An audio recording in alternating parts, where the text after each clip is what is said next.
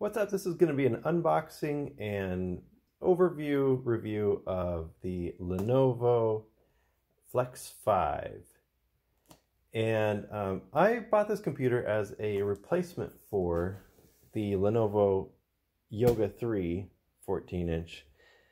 And I really love this computer. I actually wanted one just like this, other than the fact that this is a bit old and I would like a little bit more RAM. But I did love this computer. I loved the look and feel of it. I loved how it worked. Everything about it I loved. But I fried it. I plugged it into a power source that must have had a short or something. I don't know what happened, but essentially smoke started coming out of the back of it and I could never get it working again. I tried replacing a bunch of things, even tried a new motherboard, and I just couldn't get it to work. So I love this computer. I wanted something similar, but I was hoping for something with a little bit more RAM and you know, an upgraded hard drive, and I was hoping that I could find something with an even better CPU. So with all my research, I stumbled across this one, and it seemed like this was going to be better in pretty much every way. It's got the same size screen, 14-inch screen, but it's a smaller overall package. And so I thought, well, that's a plus. It's a little bit smaller, lighter, and same screen size. It also has more RAM. I went from 8 gigabytes to 16 gigabytes of RAM. Got a solid state drive, but it went from a 256 gigabyte to a 500 gigabyte drive. And also it's got the new AMD Ryzen 4700U. I don't know much about CPUs, but everything that I could find online was saying that this was a pretty damn good CPU. It's like 8 core, whatever that means. I don't even know, but supposedly it's better. So this just arrived in the mail today, and I paid for it out of my own money, so this is not a sponsored review. I'm a little bit disappointed with the packaging on this. The Yoga 3 came in this pretty nice package, which, you know, I mean, it's a package. It's a cardboard box, but it's a pretty nice one. Obviously, they spent some money on the printing. It's got a lot of ink. It's got this plastic handle. It's not a lot, but when a company goes to those lengths to make their product look good from the first impression, that's a good sign. And so when this package came here, I was a little disappointed. It looks a little generic, and I don't know, we'll see. But Lenovo, come on, you got to get your crap together. Even the branding looks sort of generic. It looks like, you know, they just pulled a font off of Google Fonts and put it on a background that they pulled from some stock image site or something. I could have designed this. It's fine, whatever. But anyway, initial impression is that Lenovo seems like they're trying to cut costs in some way. I don't know why. I mean, that's not necessarily a bad thing. We'll see when we open up the package and look at the computer, but initial impression, I'm a little bit disappointed. So anyway, I'm gonna go ahead and open this up. Let me grab a knife. It's got this seal right here, so go ahead and cut that. Lenovo, sort of okay products. That's what this seal says to me so far. Okay, let's see. The first sign that they care at all about the look of their packaging. All right, let's see. Open up this, and all right, we got the power cord here. One thing that surprised me about this power cord and sort of disappointed me is that it's a USB-C, which is fine, other than the fact that that's one of the ports on the computer itself that I can't use when I'm charging it, which would be fine. The Yoga 3 had a similar port. It had the one of the USB ports was the charging port, But the weird thing about this one is it has an additional port. It's got another charging port. So why did they use up the USB-C port for charging when it has a charging port? That just seems kind of stupid. Like, I'm probably going to end up buying another charger just so I can utilize the USB-C port for something else. So anyway, let me go ahead and pull this out of here and we'll take a look at the computer itself. All right, getting this out of here. Nothing else in that box. All right, you get your crappy folded up papers. Come on, Lenovo.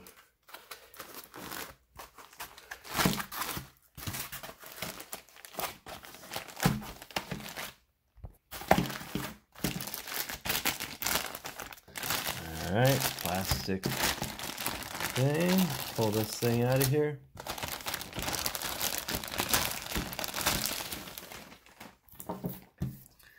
All right. Let's look at this.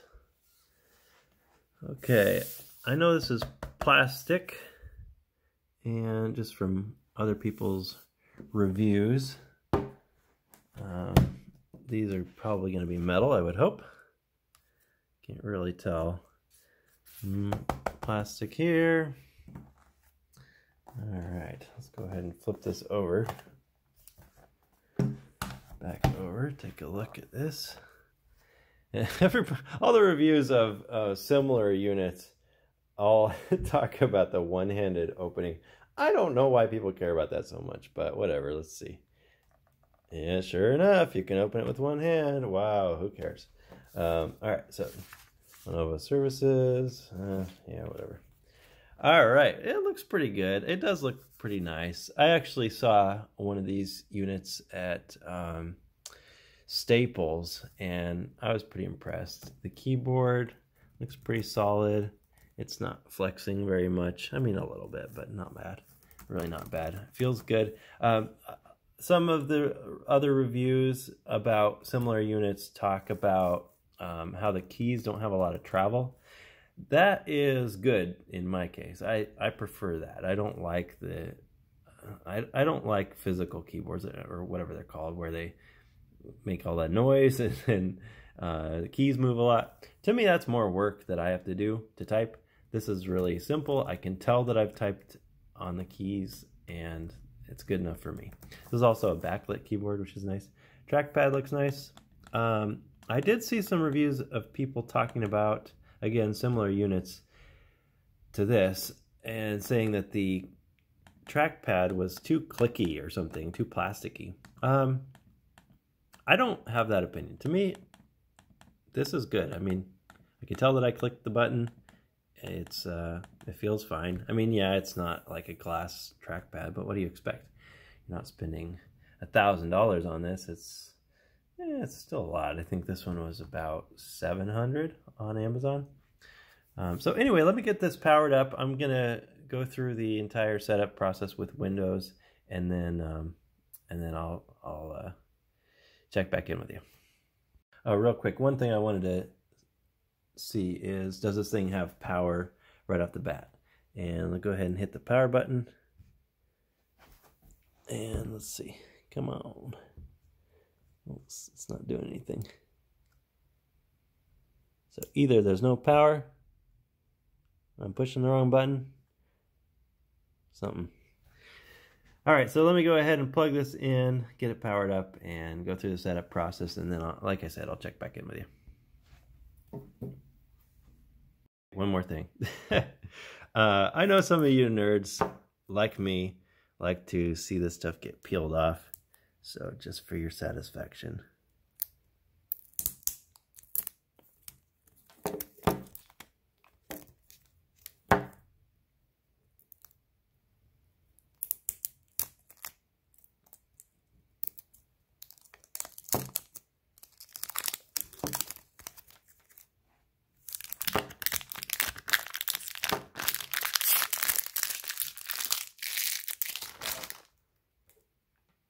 Cool. Looks nice. we have some important setup to do. All right, so I got the computer up and running. It took about probably 20-30 minutes to get through all of the questions that the Windows setup process was asking me. It's man, a little tedious, but once you get through it, there's not a whole lot of bloatware installed on here, which is good. Let's see here. I've got the Lenovo pen settings. I'll probably leave that because I might buy the pen. Some of the Amazon listings do come with a pen, but I didn't choose one of those. So I might buy a pen. It also includes this Lenovo Vantage service. I don't know a lot about that, but that's what this is here. From what I could tell, this might actually be fairly useful in making sure that I have the most up-to-date drivers and other software that will make the computer run well. However, I don't like bloatware, so we'll see. I'll try running it for a while and see what happens. What else is on here? McAfee, or however you say that. I'll probably delete that. Microsoft Office. I don't want to pay for Microsoft Office, so you do get a trial version, but I'm not going to use it. And then OneDrive. So I'll be uninstalling those three. And then Google Chrome, I just put that on here myself. That's the first thing I do and the only reason I use Microsoft Edge. So now I can unpin Microsoft Edge. I don't think you can delete Microsoft Edge, but if I can, I'll do that too. Although it is nice if for some reason Chrome isn't working or something, it's nice to have that additional browser. So anyway, the computer is setting up, or is installing Creative Cloud right now. That's pretty much what I bought this for, is to use Adobe. Otherwise, I would have bought a Chromebook because most of what I'm doing is on Google Chrome. But there is just no option for using Creative Cloud on a Chromebook that I could figure out. I mean, I think you can install it on Linux or something, but I don't know. It looked like a pain in the butt. So anyway, we'll see how this works. Some of the reviews that were on similar devices were saying that because of the way that Adobe works, it isn't able to utilize the CPU as well as it should, and so certain products from Adobe won't work as well as they should. And from what I heard, that's on Adobe's end, not really a problem of AMD, but it I don't know. It seems to be like they're not really able to.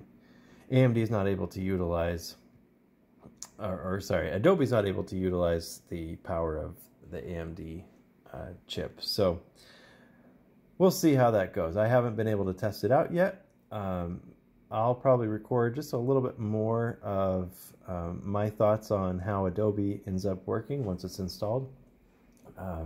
But I'm thinking that the CPU is fast enough, and the fact that it's a solid state drive and it's got 16 gigabytes of RAM, I think I probably won't have any issues. I'm not doing like intense video editing or 4K.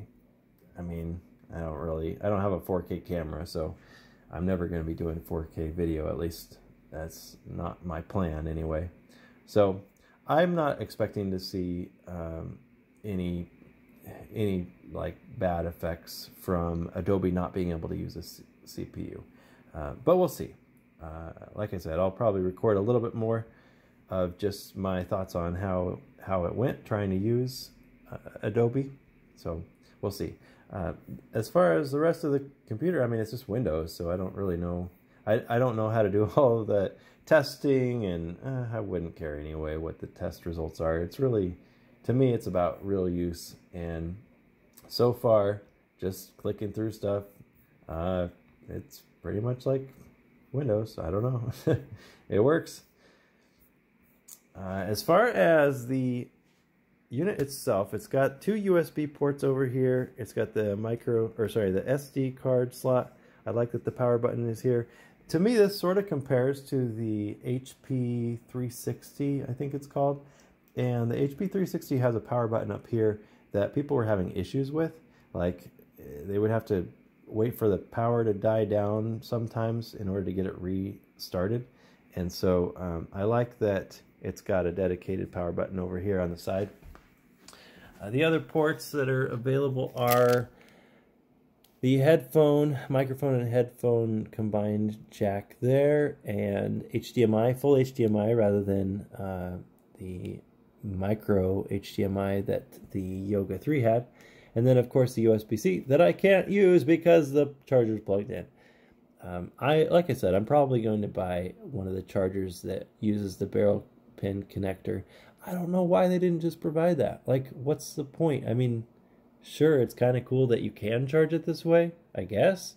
But who cares? If it had the barrel pin connector, then I would just use that. So I don't really understand what the point of providing this USB charger is. Alright, so the keyboard, you can tell it's got these different brightness levels. I guess 2. And then off. Yeah, looks fine. And the lights are off. Yeah, I can see that. You know, when it's dark outside. One of the things that people were talking about was this screen, saying it's not bright enough. I do have the brightness all the way up. That's bright enough for me. I don't know. I mean, the lights are on in here and I could see the screen just fine. I'm not having any trouble seeing the screen. Now, sure, out in the sun, yeah, it's not going to be bright enough. But, I mean, that's a fairly common issue with screens in general.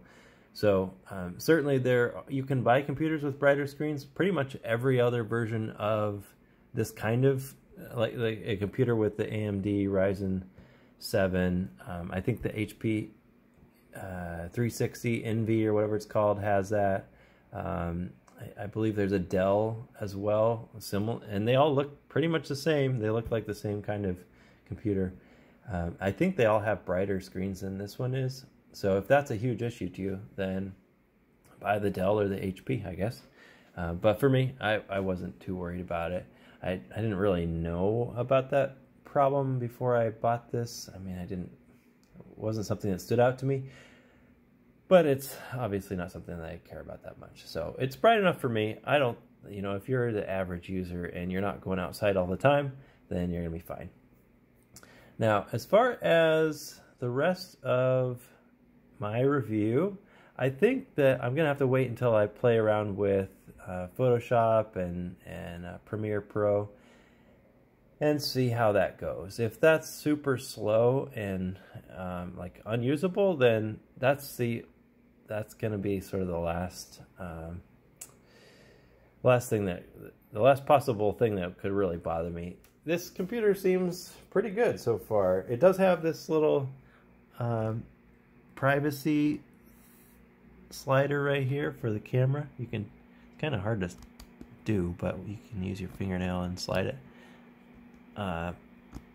So you can, looks like left is closed, camera off, and right is open, camera available to be used. So anyway, that's kind of cool, I guess, for people who care about that. It's a physical slider, it's something actually sliding over the top of the lens, so there's no way that somebody's going to be able to hack into your camera that way. So that's cool. Of course, they could still hack into your microphone and hear everything that you're doing, but that's life, right? Nowadays. So anyway, thanks for watching this, and like I said, I'll check back in with you when I've been able to use Creative Cloud a little bit, and I'll know a little bit more about how this is going to work for me. So far, so good. So it looks like I was wrong. There's actually a lot of extra crap on this computer. It's just all hiding in the apps and features section of your settings. So anyway, I'm going to go through here and delete as much of this as I can, or uninstall as much as I can. So If you're wondering where all the bloatware is, that's where it is. It's hiding in here. Go to Control Panel, search for Apps and Features, and you'll find it. All right, I've been playing with this computer for the last, few hours, and I've got Photoshop on here, Premiere Pro, Audition, and everything seems to be working pretty well. The one thing that I was testing out is, can I edit a webcam file or whatever they're called? It's sort of a standard video file that's online, and Premiere Pro has issues with that, but I don't think that was related to this computer specifically. So other than that, I haven't had any issues. And as far as the time it takes to load and everything, let me go ahead and close these so you can see how long they take to open. And no, I don't need to save any of these. And nope. All right, so let's go ahead and open those up. Let's start with Premiere Pro. That tends to take the longest. This is kind of a typical way that I would assess how slow the computer is how long it takes to open up Premiere Pro. And boom, it's already open. So anyway, let's try Photoshop. You got the loading screen there for a few seconds. Maybe like, what is that? 8-10 seconds, and it's open. All right, let's go ahead and try Audition, and boom, Audition's the fastest. So anyway, no problem there. One thing I was going to say is that some of the reviews for this computer or computers in this line talk about how the screen is dim and yellow. I haven't seen that, but I did go ahead and adjust the color just a little bit, just to my liking. And you can sort of, it's kind of a hack, but you can kind of make it look brighter by washing out the colors a little bit. And you use this AMD utility, and you can go in here and change some of these settings. But under here, under the display section, you can adjust the color temperature. And here are the settings that I have on mine. I've got color temperature set at 7200, brightness at 0. But again, you can kind of wash out the colors a little bit, and it looks brighter. So I don't know if you want to do that, but I didn't. It might be one way that you can get a little bit more, at least perceived brightness out of this screen. And then I set the hue to -1, the contrast to 99, and the saturation to 104. For me, that looked pretty good. I based that off of looking at some pictures on Facebook and on the web, and just trying to kind of do it by eye. And to me, these settings seemed a little bit better.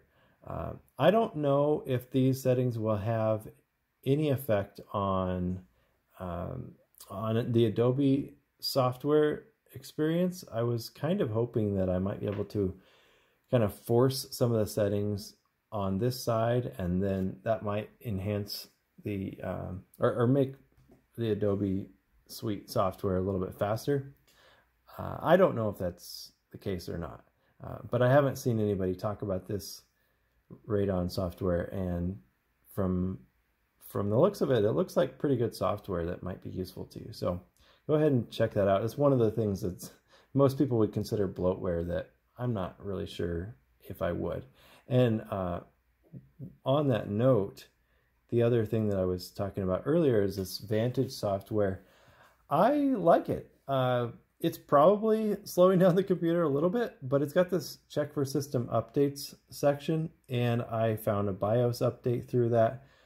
You could certainly do this on your own through Lenovo's website, and you may even be able to find software updates like that through Windows Update.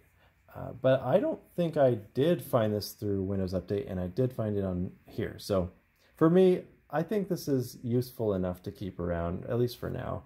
If I keep it for a while and I haven't seen any new updates come through, I may go ahead and uninstall this. But for now, I kind of like this software, Lenovo Vantage, and I like the Radon software. So Two things that most people would consider bloatware, I think are pretty good pieces of software.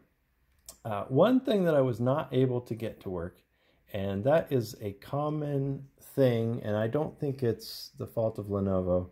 I was not able to get my Bluetooth headset paired with the Bluetooth on this device. I don't know why that is. I don't think it's the fault of Lenovo necessarily, but maybe it's just the driver for that Bluetooth.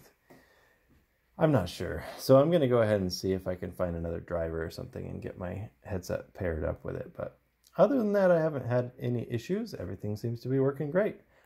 One thing that I should probably show you is the startup speed. Let's go ahead and shut this down, and I'll start it from the button over here once it's off. Okay, now it's off.